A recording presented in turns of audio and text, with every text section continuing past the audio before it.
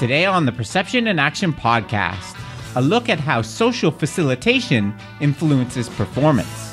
Why does having other people around us often make us perform better as an individual athlete? What implications does this have for coaching? And how is this effect being changed by performance monitoring technology? So it's time for a call to action. Hi everyone, this is Rob Gray from Arizona State University and PerceptionAction.com. Welcome to the Perception in Action podcast, where I discuss how psychological research can be applied to improving performance, accelerating skill acquisition, and designing technologies. In today's episode, a look at social facilitation of performance, or in other words, how the presence of others can make us perform better, or sometimes worse. Before I dig into the research on this topic, I want to tell you a little bit about where the inspiration for it came. Last week I ran the Santan Scramble 50K race here in Arizona. When I towed the start line, I had a rough idea of the time that I thought I might finish, and started out at a pace pretty consistent with that.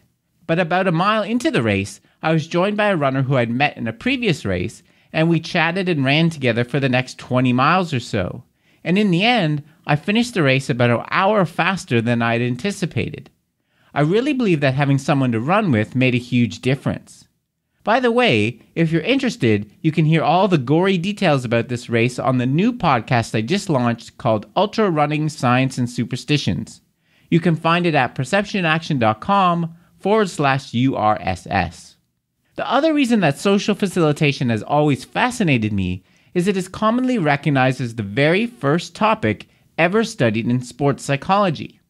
In a paper called The Dynamogenic Factors in Pacemaking and Competition, published in the American Journal of Psychology in 1898, Norman Triplett from Indiana University sought to understand the effect other riders had on the performance of a cyclist. In looking at the records of cyclists, he noted that their time trial performance was always better, by at least 25%, when other cyclists were riding at the same time. This was true both when they were directly competing against each other and when they weren't. To bring this phenomenon into the lab, Triplett developed an experimental task in which children had to spin a fishing reel. Consistent with his cycling observations, most children reeled faster when they were side by side with another participant as compared to when they were by themselves. So, this was really the first report of something we now accept as fact. That is, people perform differently when others are present, even when they're not directly interacting. In his paper, Triplett proposed that these effects were primarily due to competition. As he put it, the presence of another person stimulated one's competitive instinct, leading to a great concentration of energy. So we perform better on competition. Pretty obvious finding. But, as it turns out, researchers inspired to follow up this early work revealed that there is more to the story.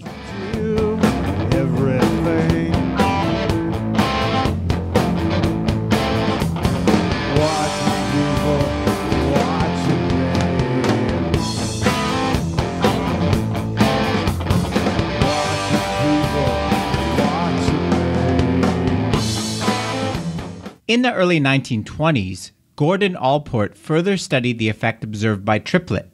In his experiments, Allport tried to deliberately remove any competition effects. Even when participants were instructed to, quote, avoid comparing themselves to others and not consider the situation as competitive, unquote, the same basic effects were found. That is, better performance in a group as compared to when acting alone. From this, he coined the term that we now use, social facilitation, defined as an increase in response merely from the sight or sound of others making the same movement.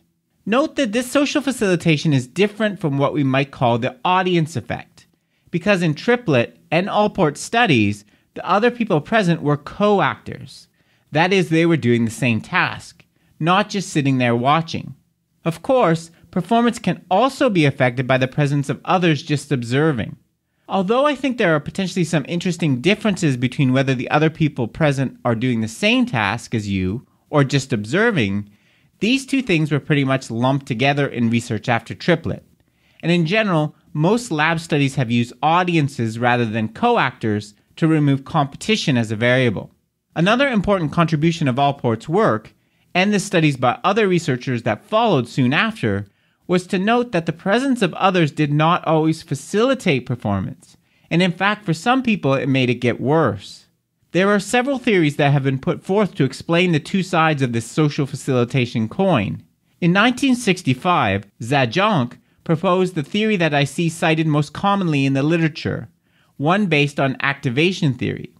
This theory proposes that the presence of others serves to increase drive or arousal. Whether this results in facilitation or impairment of performance depends on the nature of the task, and is an extension of a very well-known effect in psychology called the inverted U or Yerkes-Dodson law. I've included a couple figures that illustrate this in the show notes. The basic idea is that we perform best at a moderate level of arousal or drive. If we put too little effort in, for example because we don't really care about the outcome, or we try too hard, our performance is worse. Furthermore, the optimal level of arousal depends on task difficulty. For easier tasks, the optimal level is much higher than for complex or difficult tasks. There is also a skill level effect. For the same task, for example chipping a golf ball, the optimal level of arousal will be higher for a more skilled performer.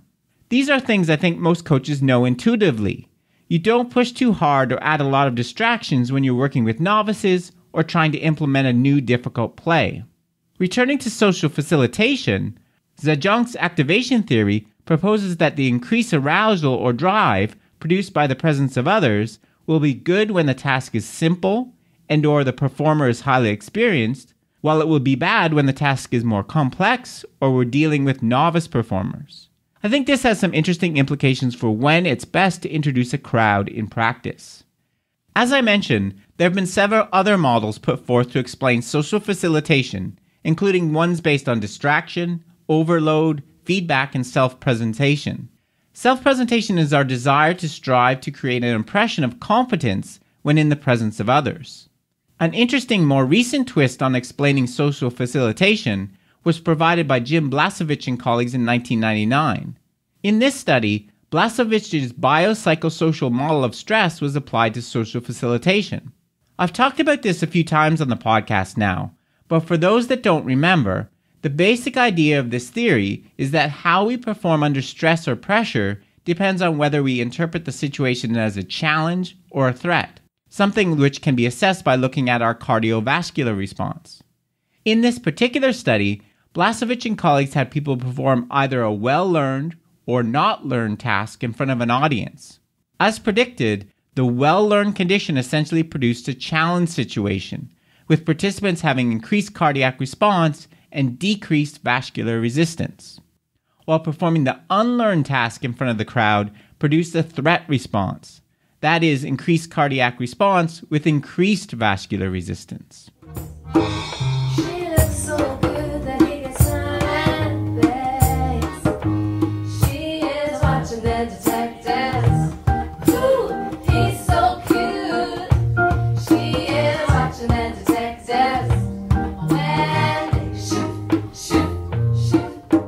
Excluding Triplett's original study, the research I've discussed has mostly involved highly cognitive tasks, for example, solving word problems. In 2002, Strauss examined how social facilitation affects more motor-based tasks like we see in sports. For this, he split research studies into those that have examined primarily tasks that involve conditioning, for example, running and weightlifting, with those that primarily involve coordination, for example, dribbling a soccer ball. For coordination tasks, the results are highly inconsistent, with some showing clear social facilitation effects and others showing no effects at all. Two things that come out in the studies that do show significant results are that during learning, participants perform worse in the presence of an audience than when they're alone. After some time has passed, though, and the task has been learned, performance improves in front of an audience compared with solitary conditions. These effects are, of course, directly in line with Zajonc's activation model I described earlier. Another factor that seems to be important here is whether or not the audience has evaluative power. That is, whether they are judging or just watching. For primarily conditioning tasks, research has shown that the presence of an audience more consistently results in improved performance. An interesting example of this was a study of running by Worringham and Mesick in 1983. They examined the running speed of 36 joggers on a 90-yard stretch of footpath at the University of Santa Barbara in California. The runners did not actually know they were part of the study, they were just out for their workout. All runners covered the first 45 yards alone. 1/3 of the participants then covered the next 45 yards alone. A second third of the participants ran past a woman who sat reading with her back to them at the midway point of the run, while the final third ran past a woman, but she was now facing them. Results showed that it was only in the woman-facing condition that the runners increased their speed significantly in the second half compared with the first 45-yard stretch. The authors propose that this shows that it is the evaluative potential of other people that is important in social facilitation, not just their mere presence. I think an interesting new twist on social facilitation effects comes when we consider the performance monitoring technology. There has been some research done looking at the effect of workplace cameras on performance, which has found it produces mostly negative effects early on until people begin to essentially ignore them. But I want to come back around to my running and give an example that, to my knowledge, has not been studied: the effect of social networks that track performance. When I do a run, the data collected from my Garmin device gets automatically uploaded to Strava when I finish. If you don't know, Strava is a website and app used to track athletic activity, mostly cycling and running. The reason I think it has been so successful is that it allows for a lot of social interaction.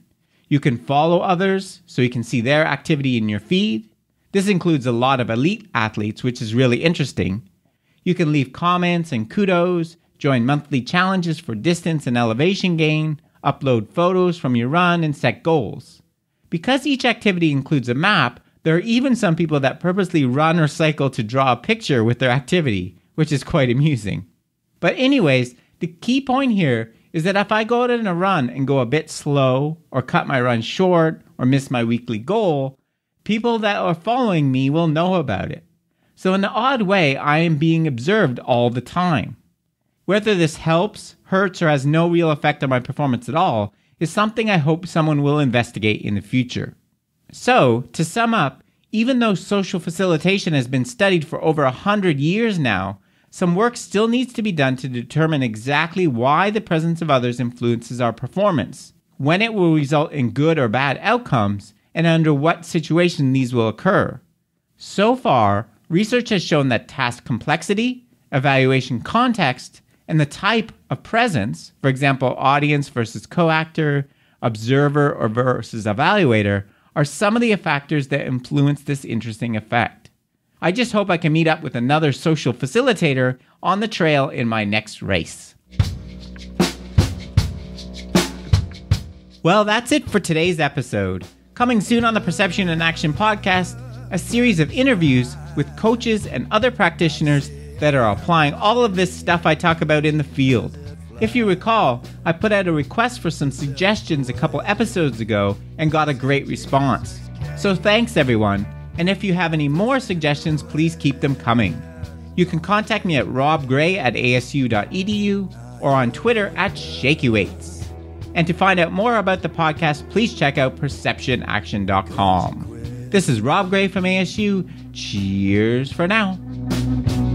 If tears were liquor, I'd have drunk myself sick.